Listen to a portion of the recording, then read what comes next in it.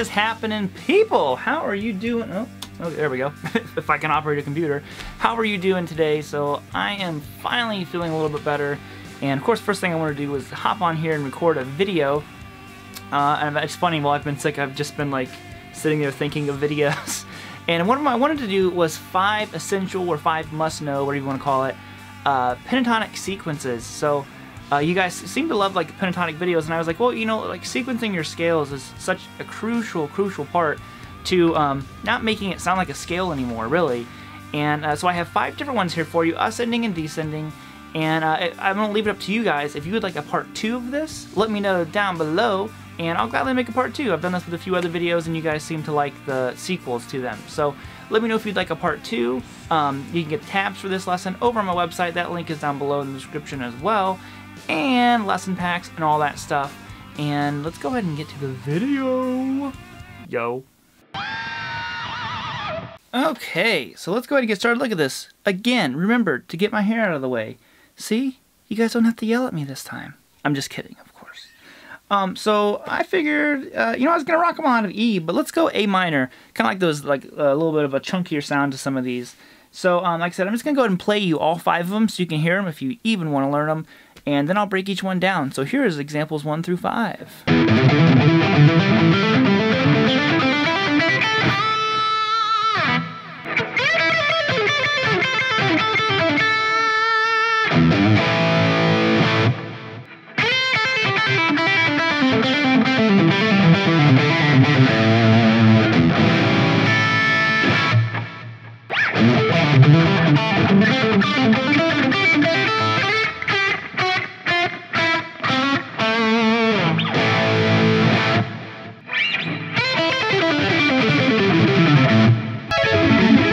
Alright, so example number 1. Like I said, these are all kind of out of A minor. Or not kind of, they all are out of A minor. And it went like this. So I was kind of going... And I'm going to show you the basic idea of each one, and it just walks its way through the A minor pentatonic scale. So if you do not know your pentatonic scale, mainly box 1, some of them are kind of branching out, but I would go learn that first before you try to conquer any of these sequence ideas. So the first one goes like this. I'm just going to go... I'm going 5 to 8 on the low E string, then 5 to 7 on the A. Okay. Now I'm going to go back to 8 on the low E string. Okay, so then I go back to 5, 7 on the A, and then 5 on the D. So I'm throwing in some hammer-ons and pull-offs. You could pick it all if you wanted to. The way I probably normally play is like that, where I go 5 hammer-on 8, then 5 hammer-on 7, 8 on the low E, 5 hammer-on 7, and then 5 on the D. So basically anywhere there's a double note, I pick with a lead, I lead into it with a pick, and I hammer on to the next note. So then I just kind of move it down the scale. So I go to 5, 7 on the A, 5, 7 on the D. Now here you have to roll your finger to get back to that 7 on the A. So then you go back to the D, 5, 7, and then you go to 5 on the G. So, and you're just dropping down a string from where you started the last time. So last time we started on the A, so we're just going to start on the D this time.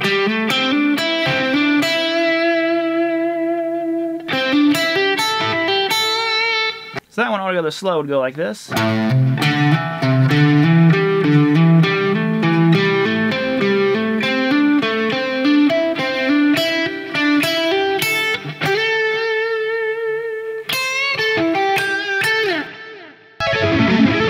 With the next one, what I wanted to do was, I didn't want to have all of them just moving across all 6 strings. I wanted to throw one in here that's probably a little bit different than maybe what people were instantly expecting. So this one, like I said, I wanted us to move through different pentatonic boxes all on 2 strings. So we're going like this. Again, we're just, you know, we're sequencing the scale. We're putting it in a particular order. So we're going to start up here in box number 3, the A minor, and we're going to be going to, was this 12 to 10 twice on the high E. Then you go 13 to 10 on the B. Then you go 10 to 8 on the high E and B. Notice how I'm doubling the high E string, and I just go to the B. So now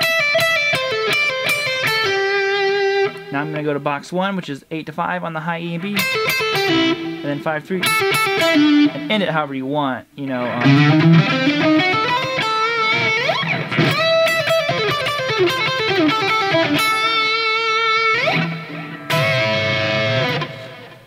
that one's pretty simple. You know, once you get that initial... Again, you could pick it all if you wanted to. Total like Zakk Wylde kind of thing.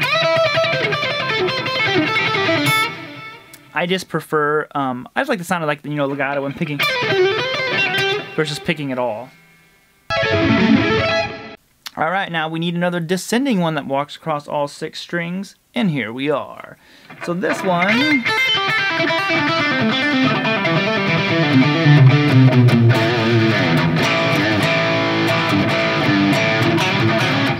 Sorry, getting on a little riff tangent there.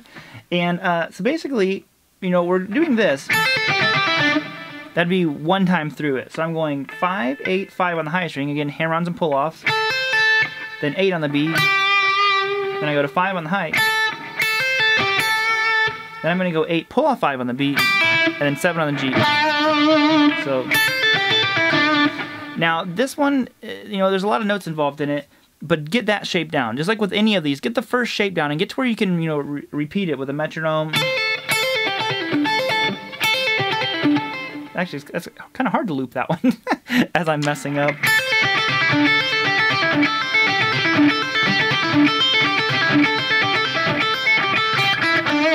Okay, now you just want to move it up a string in the scale. So I'm going 5 to 8 on the B. That's 5.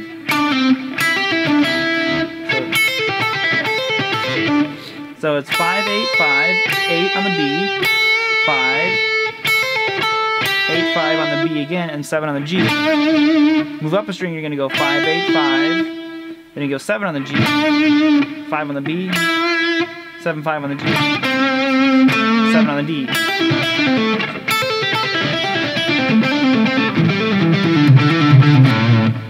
And like I said, you're just continuing to walk that across the scale. So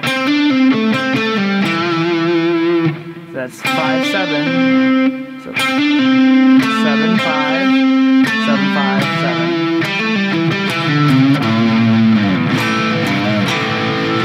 7. So that would be example, I don't know what number we're on, but that's one of them. That is definitely one of them. Alright, so the next one we're going to do, example number 4, is one of my all-time favorite ones, just because of the building sound that it has. They all have this kind of like building sound and stuff like that, but this one was always one of my favorite ones when I would hear players do this, and I still, when I hear them play it, I'm like, I love that lick. But now I'm like, but I know that lick now. So it goes like this. So already I love it, you know. To me, it's like this very like Paul Gilbert-y. I think he does that in one of his live solos when he's eventually whatever the solo is, I don't remember now, but he has a lick like this, and he goes. So it's 7 pull off 5 on the A, and he goes 8 pull off 5 on the low E.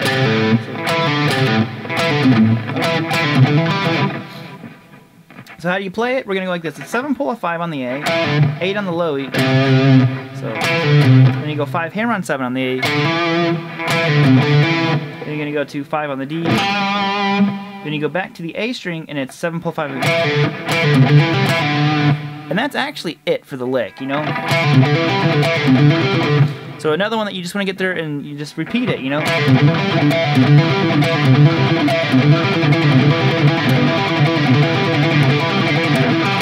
As fast as you want to go. Speed should not be your initial goal. You know, you want to make sure they're pretty clean. I'm by no means the cleanest player, but, you know, it gets the job done. So let's move it down a string. So we're going to go... my fingers want to go to a different sequence. I'm going to go to the D string here. We're going to go 7 pull off 5, 7 on the A. Then I go back to the D, 5 hammer on 7, 5 on the G, 7 pull off 5 on the D. So, boom, pentatonic heaven. And one thing you can do cool at this one, it's not going to be tabbed out, but you could do this in octave. So, you know, you can move a lot of these around like that and move it down again.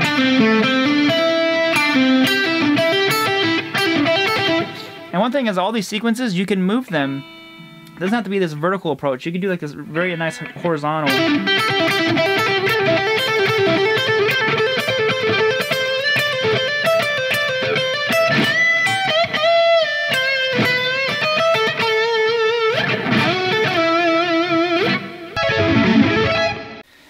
then the final one, number 5, I thought I'd just throw this in here. I've done a video on this lick before. It's the Eric Johnson Descending 5s. Hooah! I actually had another lick planned. I was like, hey, how can you not have number 5 be a 5-note sequence? Come on now. So this is what it is.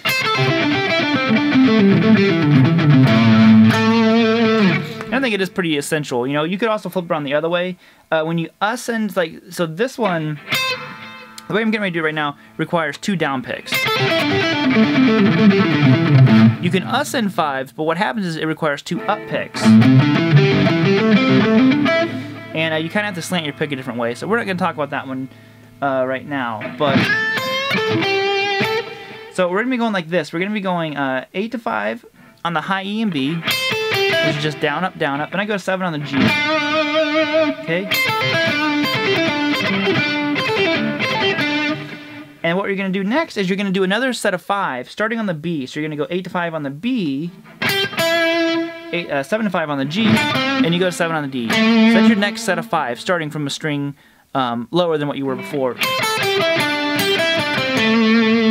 Now what you have to watch is your picking. So the way I'm picking is I'm going down, up, down, up, down, down, up, down, up, down. Notice there's 2 downs. I always start and end on a down. So I go down, up, down, up, down, down, up, down, up, down. And I continue that through the rest of the scale. I start on the G.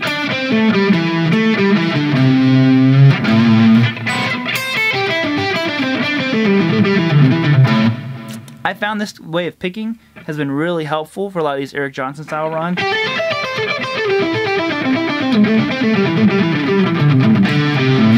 I use it all the time, even just like in my normal like legato playing. Right there I did it. So once I kind of got the hang of it, it became very, very natural. You know. Alright, hey, hope you guys enjoyed that lesson. Like I said, get those tabs, lesson packs, all that stuff down below in the description. I offer Skype lessons right now. There's a pretty long waiting list for Skype lessons though, so you can contact me to be put on the waiting list if you like. But there is quite a bit of a wait right now, so just a heads up, because I have been getting a lot of interest in those, which I totally appreciate. Just kind of giving you guys a heads up though about that. So other than that, peace out homies, keep on rocking. I'll see you Friday, or I don't know what day this video is going on. You'll see me. I'll see you, you'll see me, and high five. Later guys.